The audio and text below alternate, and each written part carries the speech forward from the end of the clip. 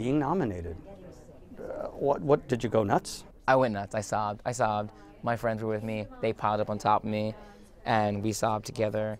And it was really, really beautiful. And I've been reduced to mush. I haven't sobbed since then, but I will have like single tears just dropping by randomly. Who knew that that thing that seems so stuck in a certain time would resonate so well? I think it's just variations of a theme, which is, you know what I mean? Like, just different manifestations of shame.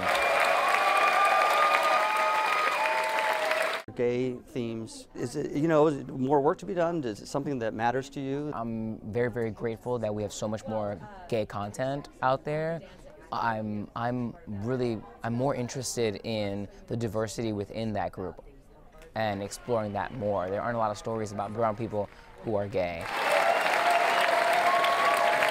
When you wrote it and also when you look back at it, did you think that that belonged to a certain period of time? And when they brought it back this time, did you realize, or was there a change in thinking how much it still has to say? Well, I left all of those politically correct or incorrect decisions to them, but I was more than thrilled to know that they were optioning it for a Broadway premiere at last. So it took 50 years, and it was on its 50th anniversary that the show opened.